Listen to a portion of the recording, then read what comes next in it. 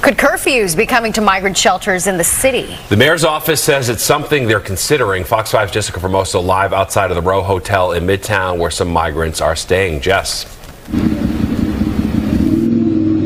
Steve, Natasha, almost 70,000 migrants are in the city's care at this moment. And like you said, some are staying here at the Row Hotel, others at HERC sites across the city like Floyd Bennett Field. But now the city is considering a curfew that is already in place for traditional homeless services shelters across the city.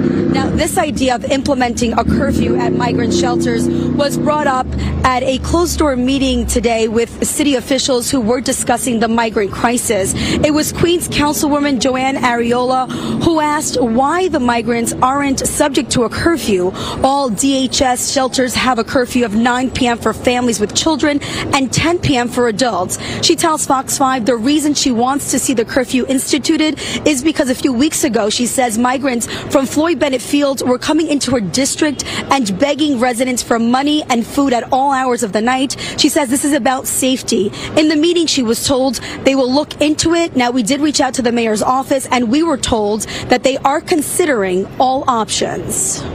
My constituents are terrified. They have people that they don't know at their doorbell. They usually have a child with them. They have their telephone, their iPhone, and on it says in English, "I'm a migrant from Floyd Bennett Field. Please give me money." And it's very, very concerning because at times they find them on their property. It's not an inconvenience for us because, as you can see, we're coming back to the hotel now and it's before 9 p.m. However, I could see it being an inconvenience for those who work overnight. If they're coming back from work at 3, 4 in the morning, how would that work? Would they be allowed back in? Now, Mr. Garcia's wife there told us that this could also be a way from stopping migrants from being out all night doing nothing. She says as long as they can prove that they're working and are able to come back to the shelter, she does not see a problem. Now, Councilwoman 𝗙𝗟𝗟𝗟𝗢 says that already there are reasonable accommodations for those who are in the traditional homeless shelters across the city, that if they work at night, they're able to come back without an issue. So she says they do not foresee any issues if they implemented here at the migrant shelters. That's the latest we have from Midtown tonight. I'm Jessica Formoso, Fox 5 News.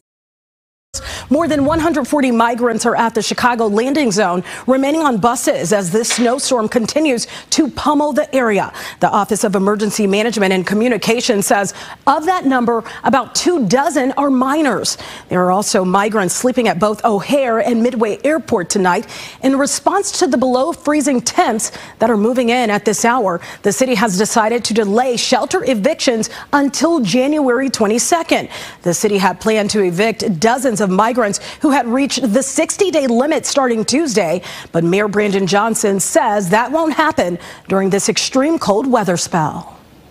We are working to increase our capacity for resettlement and to expedite the process of moving migrants from landing zones into temporary shelters.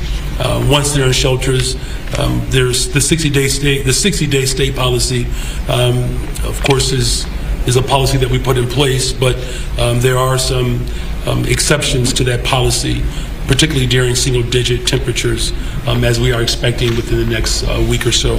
So to be clear, we're not evicting new arrivals out in the cold this winter. Well, let's talk about the city's financial obligation during all of this. The mayor says the city spent $138 million on the migrant crisis. The budget, though, this year is $150 million. Johnson says his goal is to only use what the city can afford.